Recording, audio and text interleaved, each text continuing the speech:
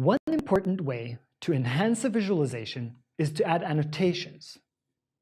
Annotations are usually small pieces of text that refer to a particular part of the visualization, focusing our attention on some feature of the data and explaining this feature.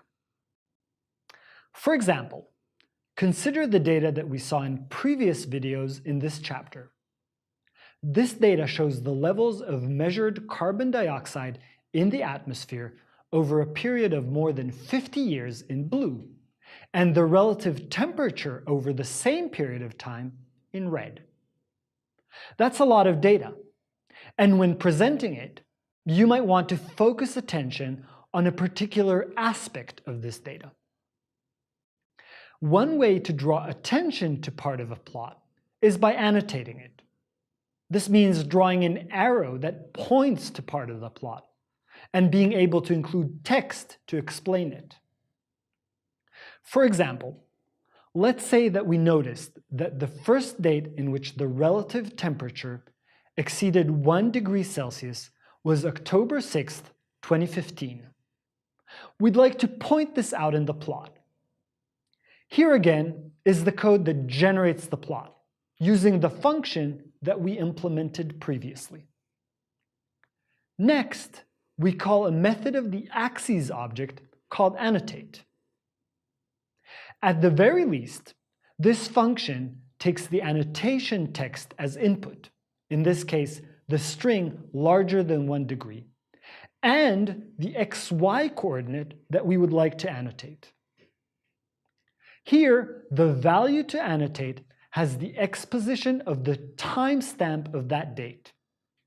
We use the pandas timestamp object to define that.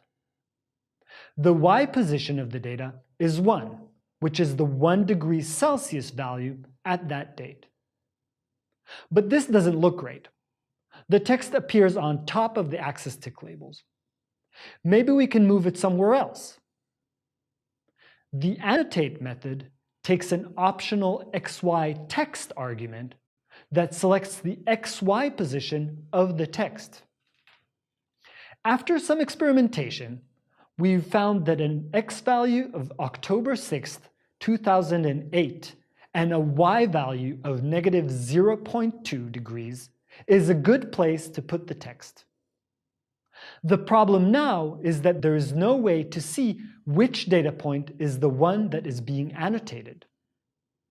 Let's add an arrow that connects the text to the data. To connect between the annotation text and the annotated data, we can add an arrow. The keyword argument to do this is called arrow props, which stands for arrow properties. This keyword argument takes as input a dictionary that defines the properties of the arrow that we would like to use. If we pass an empty dictionary into the keyword argument, the arrow will have the default properties, as shown here. We can also customize the appearance of the arrow. For example, here we set the style of the arrow to be a thin line with a wide head. That's what the string with a dash and a smaller than sign means. We also set the color to gray. This is a bit more subtle. There are many more options for customizing the arrow properties and other properties of the annotation, which you can read about in the Matplotlib documentation here.